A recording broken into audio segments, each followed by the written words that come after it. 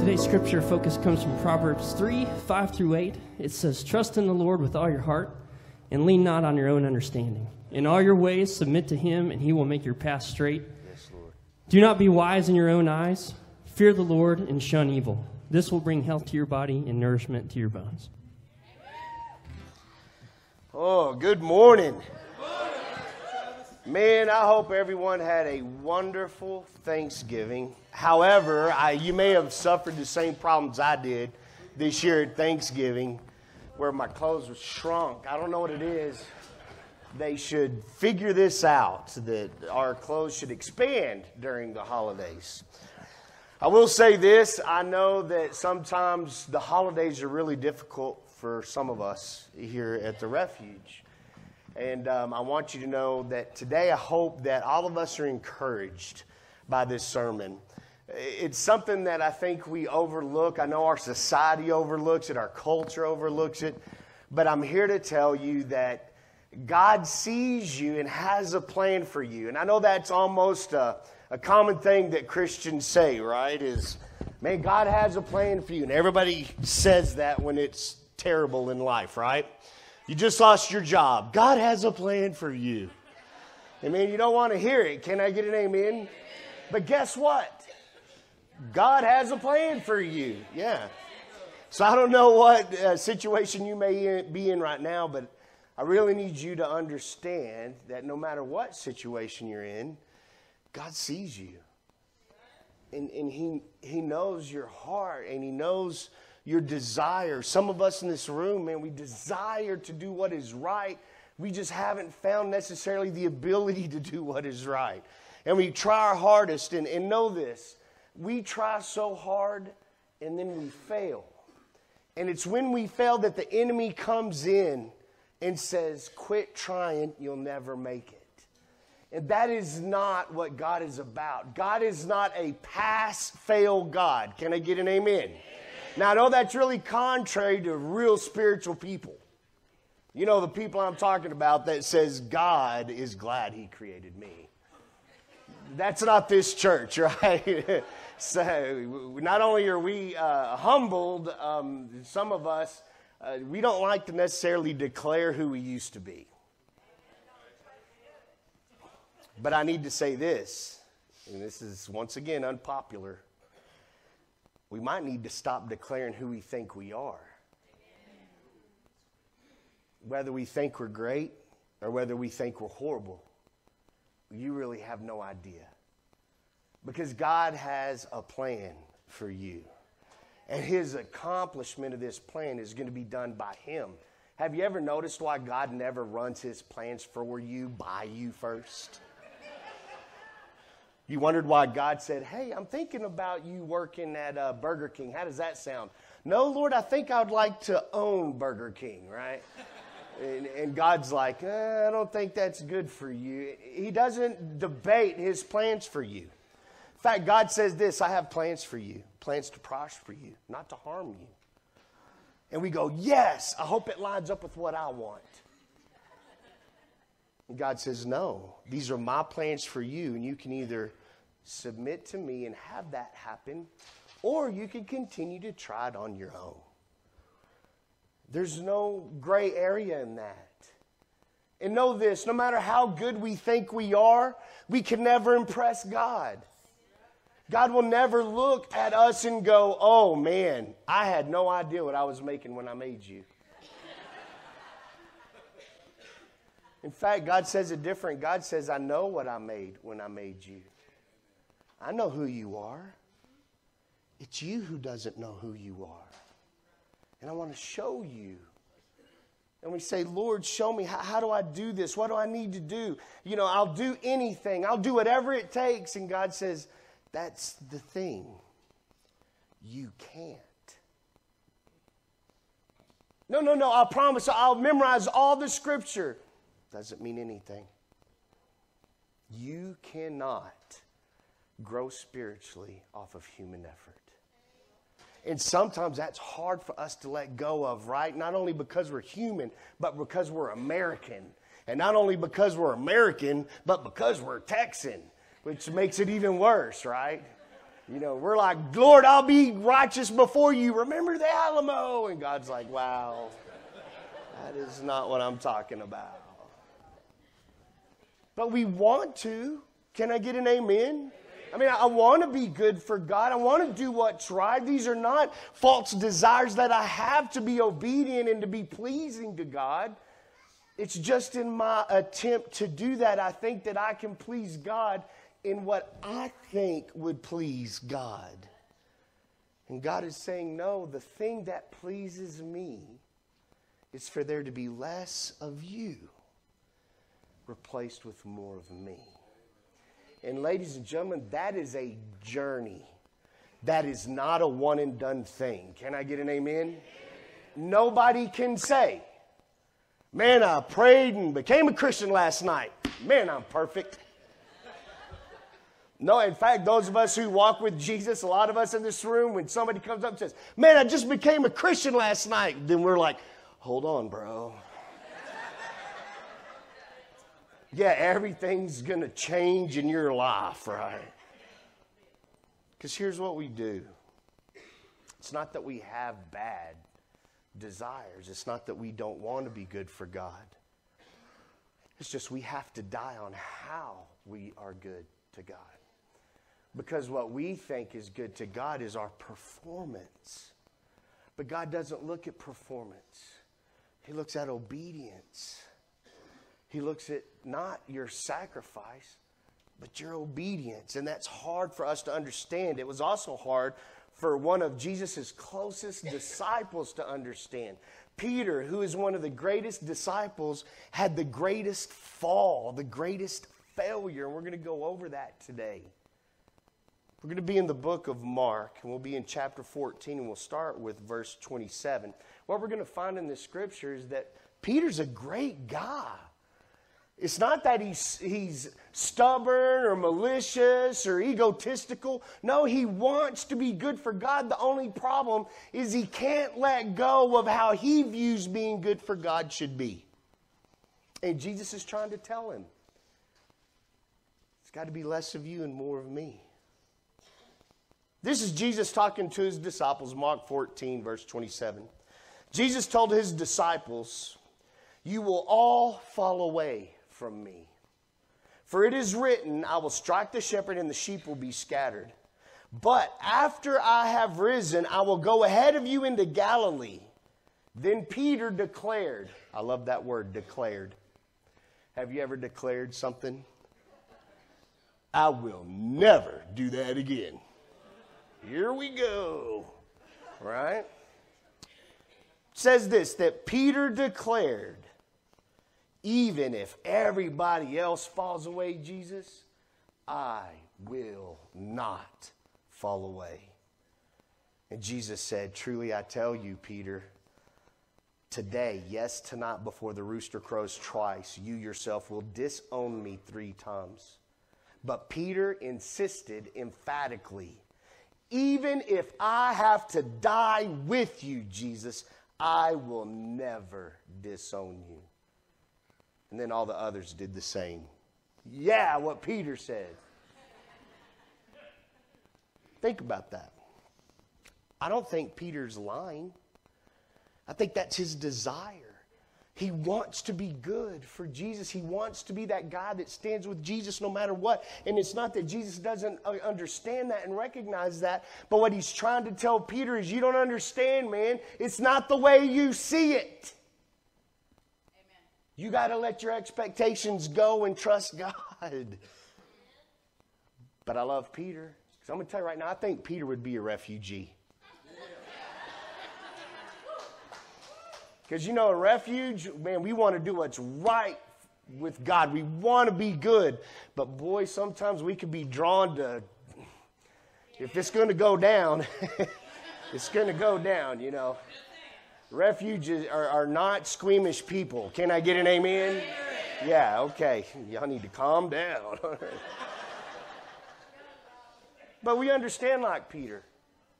We're not scared of hard work. We're not scared of trouble. We've been in trouble. We've been in hard work. Really, the problem is how we view ourselves. Some of you in this room, You're your worst enemy so bad that the enemy doesn't even have to work to hold you down. In fact, sometimes you go, come here, devil, look how horrible I am. And the devil's like, that was easy. Notice this. Jesus tells Peter, you're going to deny me. And Peter says, no, I will not. We skipped to verse 66. Let me kind of tell you what happens in between those verses. Peter tells Jesus, I'm down for whatever.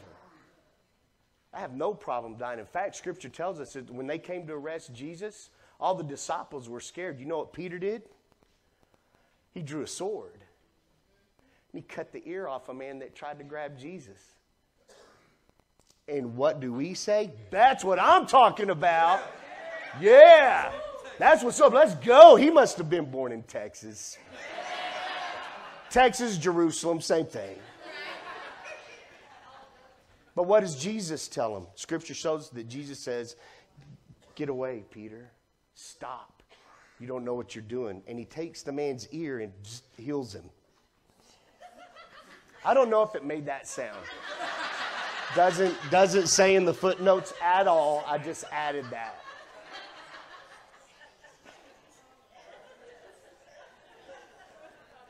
But look what happens. Jesus gets arrested.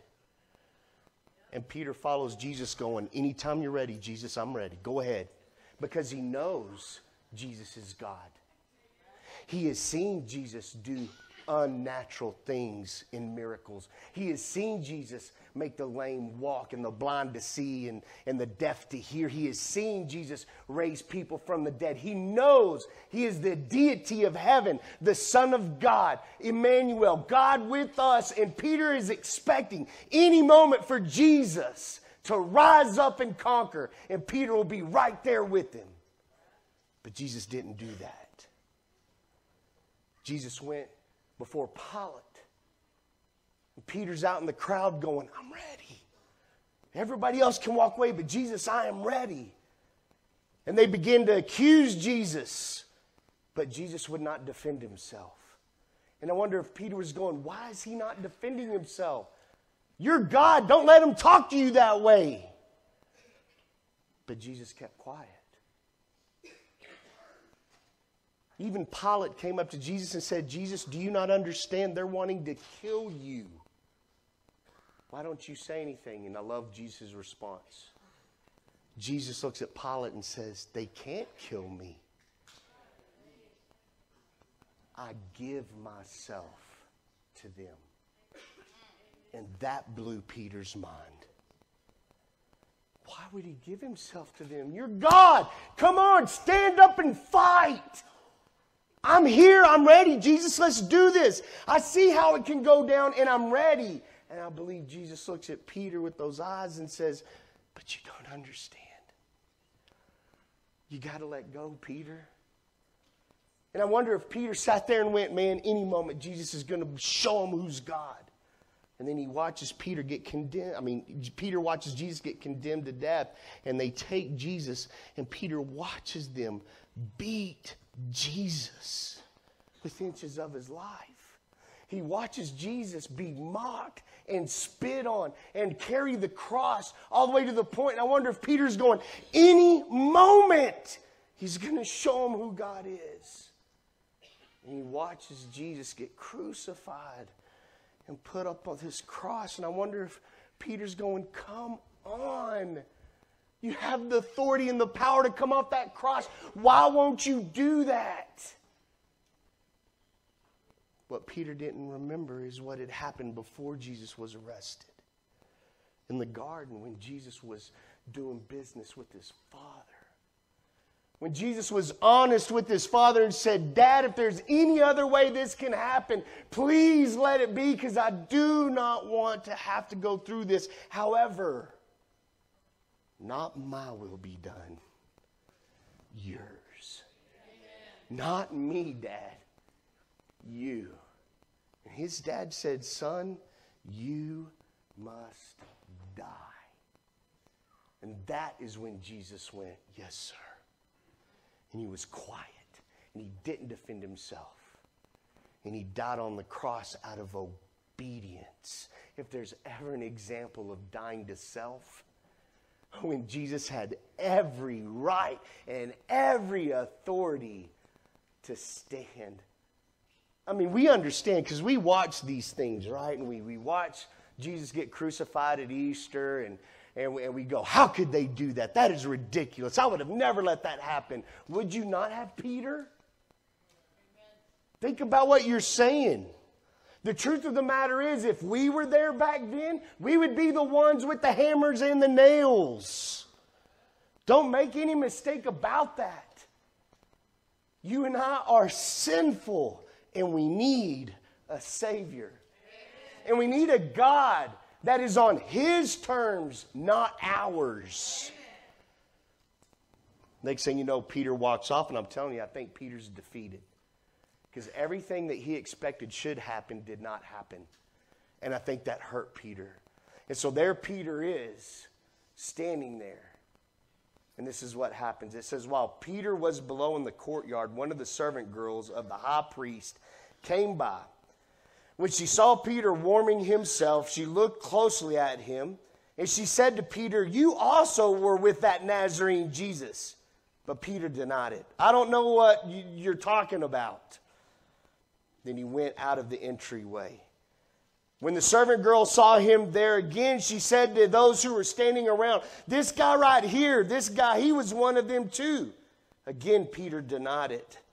And after a little while, those standing near said to Peter, yeah, you're one of those that were with that Jesus guy because you are a Galilean. And it says that he began to call down curses and swore to them, I don't know this man you are talking about. Immediately the rooster crowed the second time. Then Peter remembered the word Jesus had spoken to him. Before the rooster crows twice, you will disown me 3 times. Listen to this part. And Peter broke down and began to cry and weep. Peter had finally been broken of self. He finally came to the realization, I can do nothing without him. Amen. Peter goes kind of into hiding. In fact, he has to only go back to the people that were with him when he followed Jesus. And how would you like to have been Peter having to show up in front of the disciples? He walks into the room with the disciples like, hey, there you are, Peter. Where you been? Surely you held fast and you didn't deny him. Peter's like, yeah, I did. I failed. I failed. And imagine the disciples. Then why did you declare it? Peter says, because, man, I walked on water with Jesus. I declared that he was the Christ. But I couldn't let go of what I think should happen. And I couldn't just trust Jesus at what he was doing. Ladies and gentlemen, I ask you that question today. Can we let go of what we think should happen? And can we trust Jesus with our lives? So I'm here to tell you right now, American Christianity is losing that understanding. American Christianity is not surrendering, they're declaring. We need to stop declaring and we need to begin to surrender. It's not about who we are. I'm not going to brag about me. The only thing I can brag about is my weaknesses. For where I'm weak, he is strong. Let me tell you something. If that's true, then God is extremely strong because I know how weak I am. I'll brag about how full I am. People ask me all the time, especially in pastoral circles. This is hilarious. But it really helps me because I don't ever have to get in a debate. People go, Pastor Travis, what seminary did you go to become a pastor? I went to an Ivy League school. Only the smartest people get to go there. Texas Tech University. And they're like, really? You didn't go to seminary? Well, what did you study in school? Communications. What is that? I still don't know to this day. They said, did you graduate? And I say, yes. They're like, what grade point average? You ready? 2:7. That's it. They're like, you barely graduated. I was like, I know. My parents were crying. They were like, God is real. He took that, you know. And people go, then how are you doing this? And I'm here to tell you right now, ladies and gentlemen, for me, Pastor Brian, and Pastor Allen, it ain't us. Amen.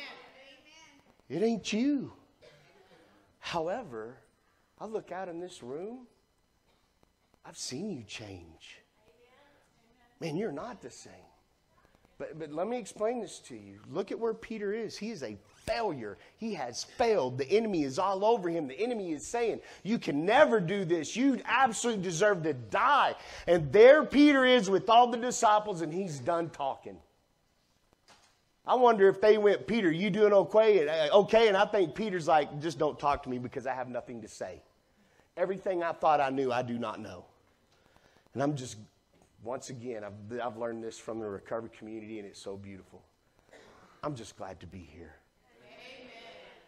Amen. And they hand you the mic. What do you got to say? Right now, I'm just glad to be here. And somebody else take this mic. Peter's finally at that point. I'm broken. Next thing you know, Jesus appears. This is the third day after Jesus has died, and Jesus appears. And all of the disciples are like, oh, it is true, Jesus did it. It's so amazing. And all of them are declaring this wonderful thing. It's cool to declare that they had nothing to do with it. It was only Jesus. Where do you think Peter is as soon as Jesus shows up? You think Peter's like, hey, Jesus, what's going on? No, I believe Jesus shows up, and I bet Peter's like, I better get out of here. I'm the biggest fool. It says that Jesus eats with them. It doesn't say that Peter said a word. In fact, Scripture doesn't show that Peter even addressed Jesus. And there they are eating, knowing that the last time they ate, Peter declared how awesome he was for God. And now that they're eating, he is nothing before God. And then something happens. Verse 15 of John chapter 21, it says, when they had finished eating, Jesus said to Simon Peter, Peter, son of John, do you love me? I want to stop right there. He's at the table. Just get me through this, man. I am just the biggest fool. All of a sudden, Jesus addresses him. Hey, Peter, come on, man, look at me. Do you love me? Yes, Lord, Peter said, you know that I love you. Then Jesus said, feed my lambs. Again, Jesus said, Peter, son of John, do you love me? Peter answered, yes, Lord, you know that I love you. Then Jesus said, take care of my sheep. The third time he said, Peter, son of John, do you love me? And Peter was hurt because Jesus asked him the third time. He said, Lord, you know all things. You know that I love you. Then Jesus said, feed my sheep. We'll stop right there. We can learn so much in this moment, ladies and gentlemen. Please open your heart. May the Spirit speak to you today. You think Jesus doesn't understand you and see you? I promise you the Spirit of God tells you on a daily basis, do you love me? Oh, but Jesus, I'm a failure. Not asking about that. Do you love me? Because that's what he did to Peter. He looked at Peter and he didn't say, ha-ha, thought you were tough, didn't you? He didn't harp on him. He didn't even talk about his failure. Can I get an amen? He just asked this simple question, do you love me? Ladies and gentlemen, if you want to grow with God, it's not about how much scripture you can spit. It's not about how much praise songs you can sing. The question is, do you love him? And Peter says to Jesus, you know I love you. And Jesus said, feed my sheep. That's it. Feed my sheep. He didn't say, then you need to fast a lot. Or he didn't say, boy, you need to absolutely learn how to sing. He didn't say you need to dress different. He said this, feed my sheep. And I promise you, Peter was like, yes, sir. And then the second time Jesus says, Peter, look at me. I don't want to. Peter, look at me. Peter looks up, what? Do you love me? Jesus, you know I love you. Then feed my sheep. And I wonder if Peter's going, okay. And you know Peter's like, please don't do it a third time, man. And Jesus is like, Peter, no. And Jesus said, Peter, I'm not asking you, I'm telling you to look at me. And Peter looks at him and he says, do you love me? And I love Peter's response. Jesus, you know all things. What he's saying when he says that to Jesus, he's like, I know who you are and I know who I am not. You don't have to ask me because you already know. You know that I love you. And Jesus said, Peter, feed my sheep. And we have to understand the simplicity of it. It is not complicated. We're the people that make things complicated. We're the ones that when we fail, we actually listen to the lies of the devil. And he loves to create chaos. Jesus is making it as simple as possible to the one who has failed worse than you and I. You are not Peter. You have not failed like Peter. You failed pretty good.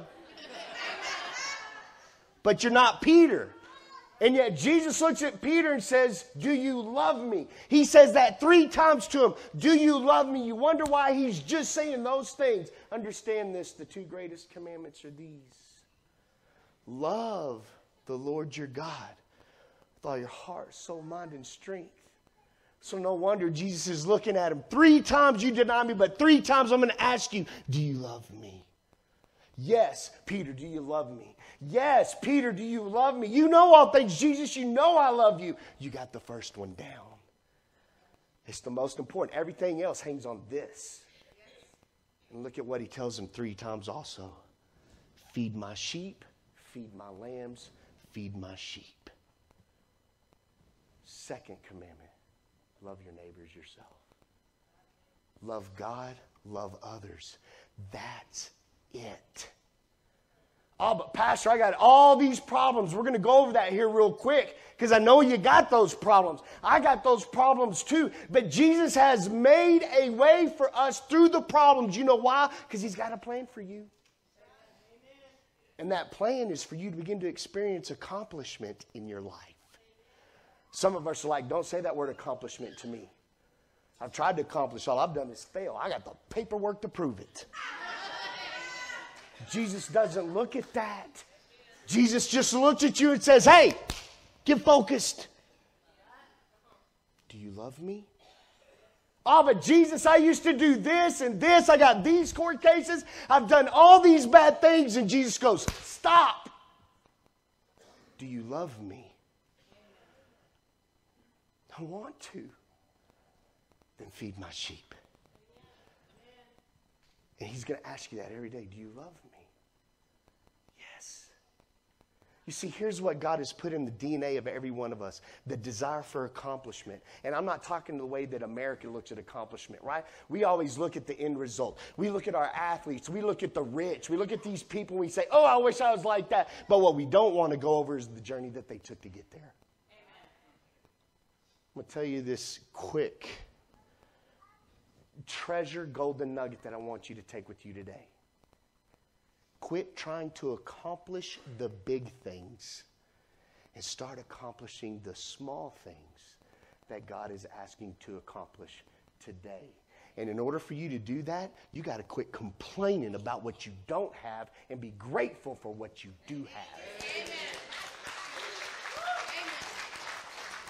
We cannot afford to get sucked up in the way our culture is today. Complain, complain, complain. I'm telling you this right now. I'm so tired of complaining, I'm going to complain about it. Well, if they just fix the government. I'm going to tell you something. The government's always been that way. Before even we were here, government will always be that way. Scripture tells us in Ecclesiastes there's nothing new under the sun. I hear this from Texans, and I love Texas. I am a Texan. I hear it all the time from Texans. We need to secede and create our own government. Why? So we can recreate corruption? Yeah. Well, how do you know that'll happen? I can tell you why. Because humans are involved. But the question is, what are you doing today that's right in front of you? I gave this example in the first service. I loathe going to the grocery store. Anybody else not like going to the grocery store? The reason is because I want to get in and get out. I want 3 things. And if I go in the grocery store and I just want 3 things, there's always somebody in front of the 3 things I need that are looking at everything.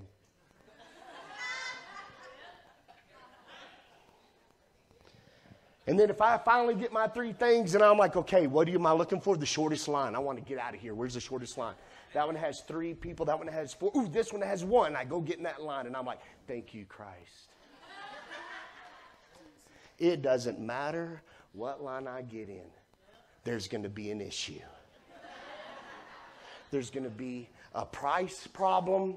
The machine's going to mess up. When I went Wednesday this week, I had found it, lad, only 1 guy in there, and I'm like, yes, and I go, and I'm like, all right, come on. And here's what this person does. What's my total? Okay. Pulls out a check. Just put down my name. Wait a second. It's not my name I write here, is it? It's y'all's. Where am I? And I'm just like, are you serious right now? I mean, I'm about to jump back there and go, boop, boop, boop, swipe, I'm out. Right then I get convicted by God. Has anybody been convicted by God? Do not be afraid of being convicted. Know the difference between the Holy Spirit convicting you and not condemning you. Amen. There's a difference. Conviction is a beautiful thing because it makes you look at your own junk. Condemnation is what the enemy tries to do. Therefore, there's no condemnation for those who are in Christ Jesus. But there's a bunch of conviction. And there I am, impatient and angry, and God says, what have I told you? What have I told you about grocery stores? And I know you're going to laugh at this, but I'm here to tell you it's as true as anything between me and God. Before I go in the grocery store, I don't care where it is. I don't care in what town it is. I don't care which branch it is. God says, you need to be still. And I have to look at God and go, okay, I'm going in. I'm going in. But Lord, save me from me. This is going to be a wonderful visit because I'm not going to try to hurry. I'm going to enjoy it. And that's when it happens. And you may go, come on, that's not that big a deal. It is to me. It's huge to me, and if I can just accomplish that, praise God, then I can work on accomplishing something. Some of you, tomorrow, you're going to go to work, and you have the worst attitude at work. Let the Holy Spirit tell you, be grateful for the job I gave you. Amen. And absolutely wake up tomorrow, even though you don't feel like it, and most of us won't. Declare for yourself on who God is. Lord, because of you, you created this day. You've given me this job. Therefore, I am grateful, and I am not going to complain. Now, I want to say this disclaimer. When you decide to follow Jesus in that, just know everything at work is going to be complain-worthy. Right? You're not going to get your parking spot. All these things. The whole thing is the Lord's going, let's walk it out. Accomplish it. You may come back to work after work tomorrow and go, I did it. Praise God. And you know what God does? God doesn't go, about time. God goes, yes. Congratulations. Well done. Let's go to tomorrow. And I'm here with you. And I'm going to walk with you. Now notice this. I want to say this too. Some of us are going to go tomorrow with the greatest idea not to complain. And we're going to complain horribly tomorrow. we are going to fail. And we're going to show up on Monday night and God's going to remind us. Ask you not to complain. Oh, no, I messed up. I told her that, I should have done that. God, I'm horrible. I can never get it straight. And God's going to say, chill out.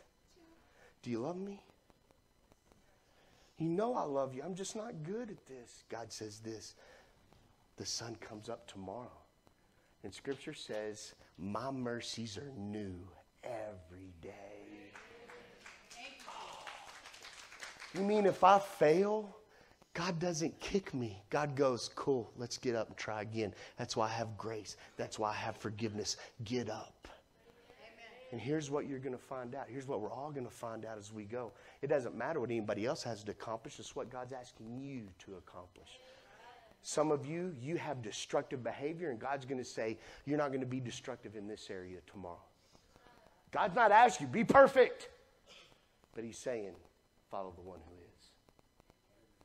Follow the one who is. And in that, I'm going to build the plans I have for you in your life. And you're not going to be the same. I am in awe of this place. Not because of the preaching. Definitely not because of the drum playing. Listen to this. It's because around this place, we have so many walking miracles. We have walking examples of God's faithfulness. But I will tell you this. Keep going. You can do this. God is going to do this in you. Stay focused. Stay absolutely tied into God. If you fail, don't step on your own neck. Absolutely embrace the grace and forgiveness God has for you. It's something beautiful when we can confess our sins to God. He takes our sins and He covers us in His blood, and He gives us more opportunity to get it right. Then you and I will begin to understand the plans He has for us, and will be an example everywhere we walk that God is faithful. So I'll ask you this question. Do you love Him? Feed His sheep. Love the Lord, love your neighbors yourself. Let us focus on that, and we will continue to be His refuge. Amen. Let's stand together.